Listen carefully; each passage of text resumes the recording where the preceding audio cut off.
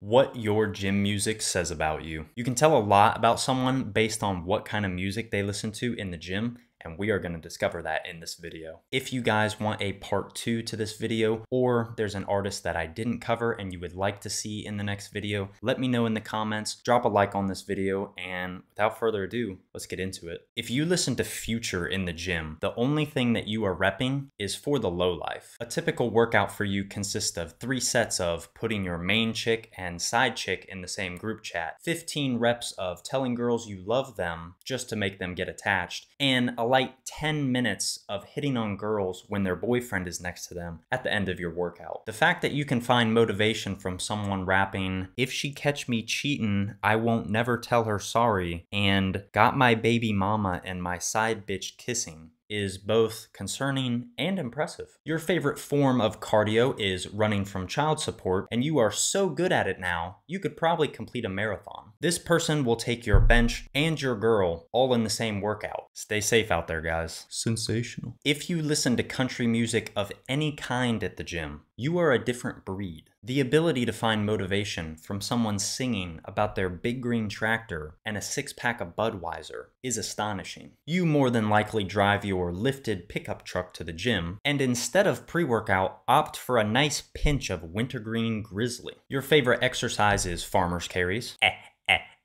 And your pair of weightlifting shoes are just your cowboy boots. Gotta keep it classy. If you listen to Drake at the gym, you're definitely the type of guy to say, "Uh-oh, SpaghettiOs," when your gym pass doesn't work. You're the type of guy to accidentally hurt themselves and then say to the person next to you, "I guess that's just how the cookie crumbles." You're definitely the type of guy to ask other people if they need to use your machine when they're not even close to you. You're the type of guy who bites their lip when checking themselves out in the mirror. The type of guy who says, "No more Mr. Nice Guy," to hype themselves up before a set. The same type of guy to unironically ask, "Is there room for 2?" when someone's on a machine. The type of guy to say, "Let me squeeze on in here," when trying to put your weights back. The same type of guy to make eye contact with other people while drinking out of the water fountain. You're the type of guy to pick the smaller of 2 dumbbells and say to the person next to you, "Better safe than sorry." Okay, I'm done now. I'm done now. If you listen to Nickelback in the gym, you're probably someone who gets an unnecessary amount of hate. Your workouts are probably solid, but you still get hate for no good reason. So what if your motivation is wanting to be a rock star, live in the hills, and drive 15 cars? There's nothing wrong with that. You're probably the type of person who's very misunderstood, and people won't see that until later on in life. I mean, Nickelback makes great music. Why do people hate on them? It just doesn't make any sense. They have so many good songs. People just hate for no reason. It's just like a trend. It's a trend to hate on Nickelback when they really make good music. They're misunderstood. It just doesn't make any Sorry for that rant.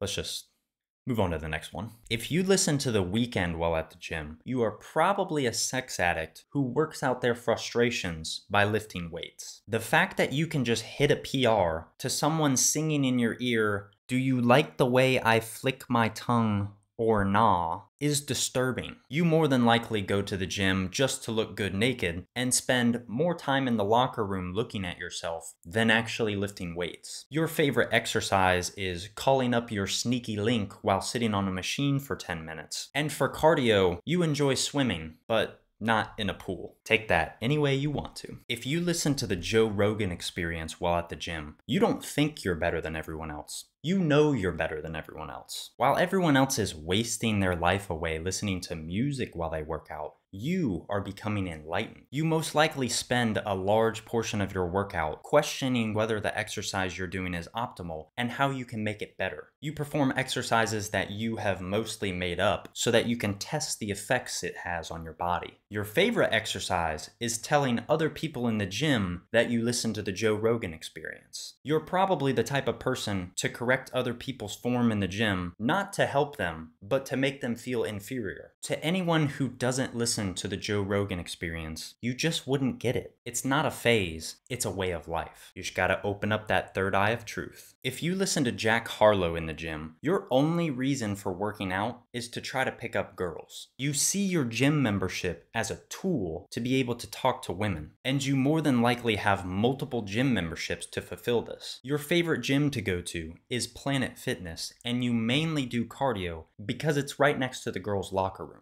Your favorite exercise to do is hip thrusts, but on the leg extension machine, and you try and make eye contact with girls while doing it. You definitely do sumo deadlifts and wear questionably short shorts, even when it's not leg day. This one is also not a phase. And finally, if you listen to nothing while at the gym, you're probably a serial killer. You just might not know it yet. Deep down, you like that most gyms play terrible music because it feeds your main source of life, anger. You always wear a hat with a hoodie over it, no matter what the weather is. You can probably deadlift over 5 plates and enjoy that it causes you back pain. Your gym pass likely expired months ago, but the employees are too scared to say anything to you. You normally get to the gym at the prime hour of 3 a.m. and stay there until you have lifted your demons away. You see eye contact as a challenge in the gym and behave accordingly when tested. No one has ever asked you how many sets you have left because they value their life, and you more than likely dry scoop pre-workout with no water. If you see one of these people at your gym, I recommend do not engage and contact your local authorities. And that is it for this video. Again,